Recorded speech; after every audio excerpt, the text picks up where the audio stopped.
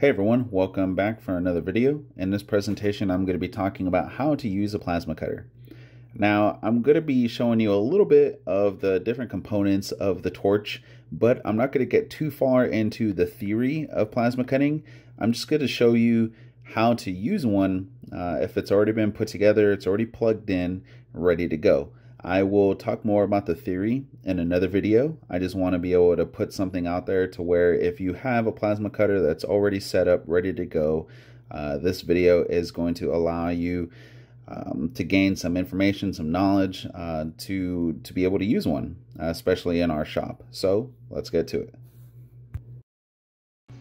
The plasma cutter that I'm going to be using in this video is the Hypertherm Powermax 900. Hypertherm is one of those companies that produces various models of plasma cutters. This just happens to be one of their more powerful products, so it's a little bit more capable as far as how high it can go in amperage. And so the higher the amperage that you can set on your plasma cutter, that's going to translate into being able to cut thicker metal. So this is a little bit more on the beefy scale, so I can cut through some pretty thick stuff with it. But for the purposes of this video, I'm just going to stick with some thinner material just to get the basics down. And here is our plasma cutting torch. And so what I've done with the cutting torch here is, plasma torch. What I've done with the plasma torch is I've taken it apart and I'm going to identify the different parts as I put them back on the torch. So the first part that I'm going to put on is the swirl ring, and it only goes on one way. So you'll see here I'm trying to put it on incorrectly, and you'll see that it's not seating properly. So I have to flip it around, and then that's going to allow me to insert it into the torch. And then the next part is going to be the electrode. With this particular plasma torch, the swirl ring goes on first, then the electrode. The next part that goes on is the tip. Some people call this the contact tip, some people call this the cutting tip. In general, this is just called the tip. So once you've got all of that on there, make sure to hold it in place so that way your pieces don't start coming apart. And then you're going to slip the retaining cup over that, and the retaining cup is going to screw into the torch. And so this is basically what holds mostly everything together. And there's one last part. So the last part to go on this particular torch is the drag shield. So while technically speaking the drag shield is optional, you would just wear down your tip a lot faster without it. So use the drag shield. This is going to allow you to extend the life of your consumable parts. All right, then you want to just make sure to tighten it down, just finger tight. And once you've got everything on there, you don't hear anything jiggling, you don't feel like anything's loose, you're ready to get to cutting. Also, this particular plasma cutter, it's on switches in the back. So I'm going to go ahead and flip that on. You'll see some green lights pop up. So let's get a close-up real fast. So the first light is obviously your power light. So if you have power, this first light's going to turn on. The second one is line voltage. So if that comes on, also good. The third one is your temp light. So if you happen to get close to the duty cycle, or you end up going past your machine's duty cycle, this light will turn on, which pretty much means you have to let the machine cool off. It's not going to give you a cutting arc if you were to try to activate it while this light is on. So wait for the machine to cool off. When it's cooled back down, this light's going to turn off and you can go ahead and resume cutting operations. And then you have your pressure light, which this machine is hooked into a air compressor, so we don't have any like compressed oxygen or nitrogen or anything like that. Okay, so this is just regular compressed air. And so when you see this light turn on, that means that you do have pressure, so you are going to have gas that comes into the torch if you were to push the button, pull the trigger, and then activate the cutting arc. And then if you wanted to test that pressure, the button next to it allows you to test it. So I'm going to give that a push here soon, And then another thing, the dial right next to all these lights is your amperage setting. So depending on how thick a material you're cutting, you can go ahead and vary your amperage. However, one thing I like to do in the shop is I just leave it maxed out. This way I know that anything that I'm going to be cutting with it, I'll be able to cut. Then the only thing I really need to vary is my travel speed. And then the gauge below that is your air pressure, and then the dial to the right of that is the dial or the adjustment knob that allows you to adjust your PSI, so the pressure of the compressed gas. So depending on what you're doing, you know, you can adjust your amperage, adjust your air pressure, and you know, once all that is dialed in, you're ready to cut.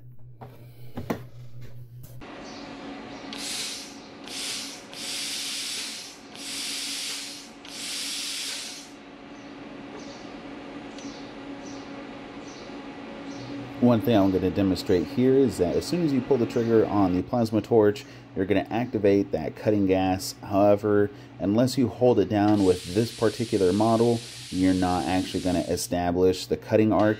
You have to hold the trigger down and then wait maybe like a second or two, and then you'll see the arc. So I'm going to go ahead and demonstrate this next. And after you're done cutting, there's also a bit of a post flow. So the post flow, you can think of it as it helps to cool down the internal parts of the torch. So again, it's minimizing wear and tear. So don't worry about your post flow too much. If it's there, it's there. All right, and one last step we need to make sure is done before we're actually ready to cut.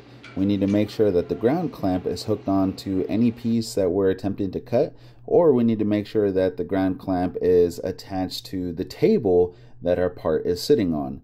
So think back to all of our other arc welding processes. They all require a closed circuit, and so having this ground clamp is going to allow us to actually close the circuit so that way we can cut successfully. Alright, and let's take a look at some of the things we're going to need. So first things first, gloves. So you want to protect your hands. We're going to be dealing with hot metal still. You can use either regular work gloves or thick welding gloves, and you're going to need a hammer just in case your pieces stick together. You also need a chipping hammer to chip off the dross that forms on the underside of the cut. And you'll need some pliers or vice grips in order to handle the material when you're done. Now, as far as eye protection goes, you can use the same shade lens that we use for oxyfuel welding. Some people prefer to go a little bit higher and actually use their welding helmet because the arc that's produced is more or less the same that we use during welding. We'll need the metal, of course, the metal that we're going to be cutting, and some soapstone. So depending on the shape or contour of your cut, if you want to, you can go ahead and outline your cut with some soapstone. That way you can see it as you're cutting. And then maybe another piece of metal, say like a piece of angle iron or this big block of steel to guide your cuts. Make sure that your cuts are straight, but you don't need to use that. If you want to do everything freehand, you're free to do so as well. It just depends on what your skill level is. And here I'm just getting prepared for my first cut, but before I do so, I want to let you know that when you're cutting with plasma, you want to make sure that your torch is over the edge of the plate that you're going to be cutting. So very similar to oxyfuel cutting, we want to have the torch just over the edge, so that way when the arc is established, it doesn't just gouge into the surface of the material anywhere outside of the path that we're actually going to be cutting. We want to start the cut on the edge and then bring that cut into the plate and then along the path that we want to cut. So I'm going to start on the edge, pull the trigger, that arc is going to start, and then I'm going to work my way into the plate as I cut it. As I'm cutting using the plasma cutter, all I'm doing is holding the torch straight up and down, and I'm just dragging it across the surface of the plate nice and slow, consistent speed, trying to keep my hand as stable as possible, because trust me, if there's any wiggle to your cut, you're going to be able to see it. So nice and slow, I'm just dragging it across. And as long as you're making some good quality cuts, the pieces that you're cutting through should just fall off the edge when your cut is complete. If they end up sticking, then that probably means that something was wrong with your amperage. Maybe it was too low, or your travel speed was much too slow, and there was some fusion going on at the underside of the cut, and you just need to go in with maybe a hammer, a chipping hammer, break that stuff apart, and then clean it up to see what was going on. Now all I'm doing here is I'm giving you a side view a little bit closer up of some more cuts, and then I'm also going to include another view on the second part of the screen. This is through my second camera, which allows me to kind of cut out some of that bright light and give you the opportunity to focus on the cut itself. Look at how far away the torch is from the surface, look at the motion of the torch, and then also be able to see all the sparks that are shooting out through the underside of that plate as I cut it.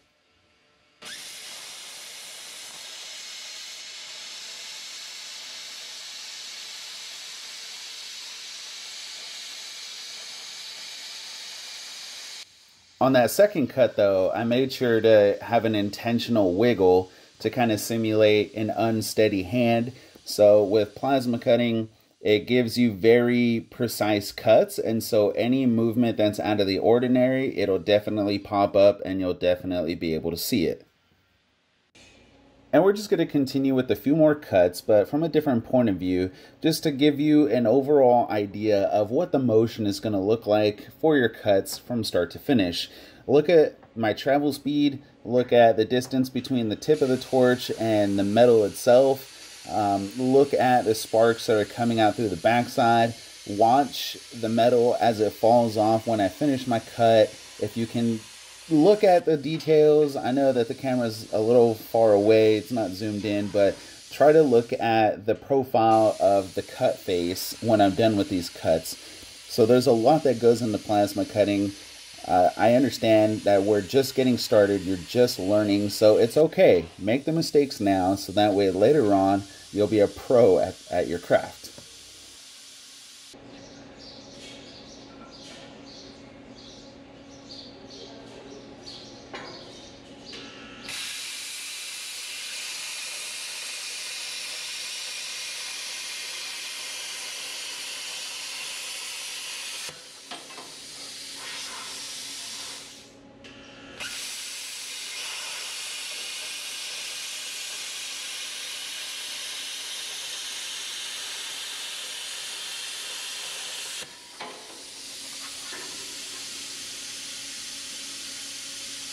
And here I'm going to give you a couple of close-up shots at a couple of those cuts that I had just made now. However, they are from the secondary camera, so it's going to cut out a lot of that bright light, and it's going to allow you to focus more on the cut itself.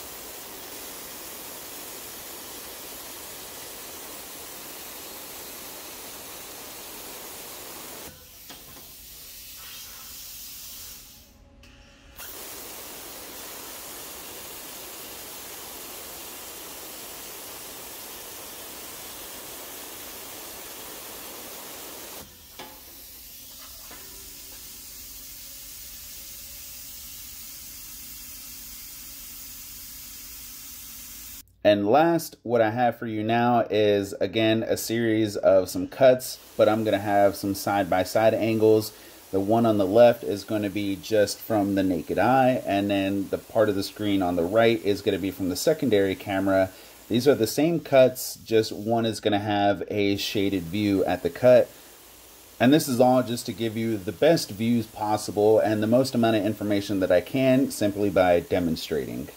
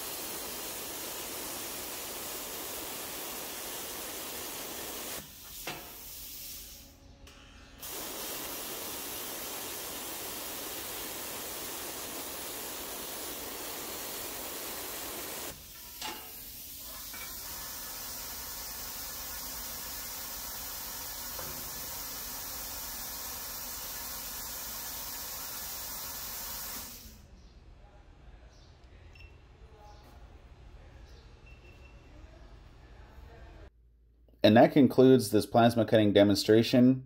Thank you for joining in, and I'll see you next time.